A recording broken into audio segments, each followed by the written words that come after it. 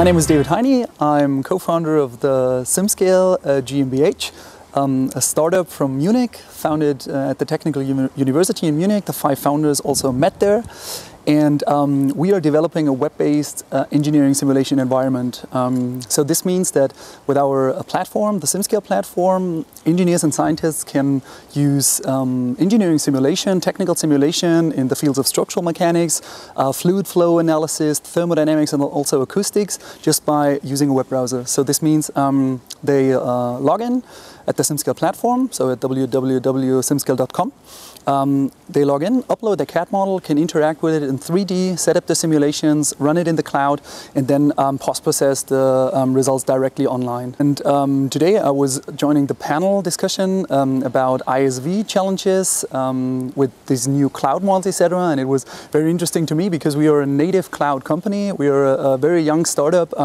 We do not have the old challenges, and it's very, very interesting here at the conference to discuss other opinions on that, to talk to people concerned about the hosting, the secure hosting of applications we develop, ISVs that try to find their let's say situation, their way of handling these new opportunities. And I think also we as a young company can learn a lot from people here and from the discussions here at this place. Yeah. Very good question. I think it heavily depends on who you mean by because in the end user is not the end user, because there are multiple different end users. There are end users that dealt with simulation for the last 20 years. They have purchased a lot of hardware. They can run it in-house, their simulations, or they have their computing infrastructure. And then there are smaller companies, small end users that do now have a very flexible access to computing power, and that can leverage now these new technologies. And I think the challenges are very, very diverse when you look at these different types of end users. I guess, yeah, security is definitely an issue for all of them. The next point is absolutely like the let's say adaptation, also the mental adaptation to these new situations and to these new technologies. But other than that, I would say they are very challenged in different ways, and it's not that easy to answer it.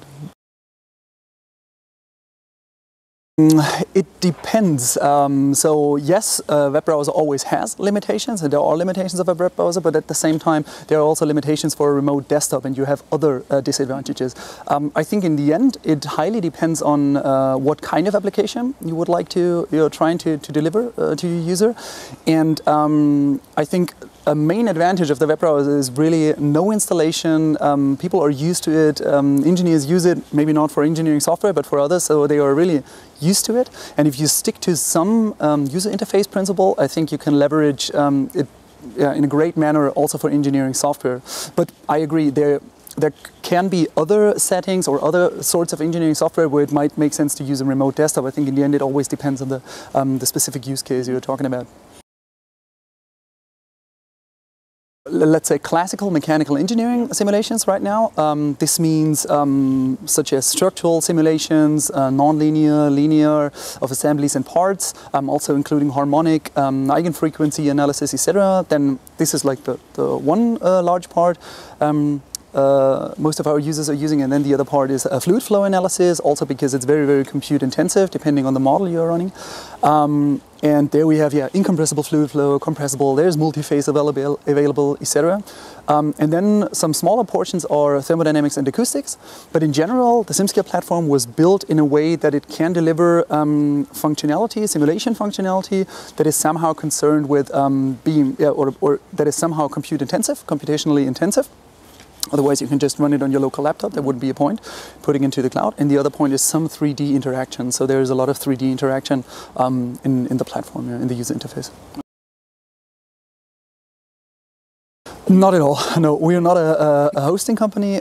We are using different types of hosting solutions for different parts of the platform. So there is a server component which has more, let's say, a static load, and then there are cloud components that are hosted in cloud providers, in large cloud centers. Thank you very much. My pleasure.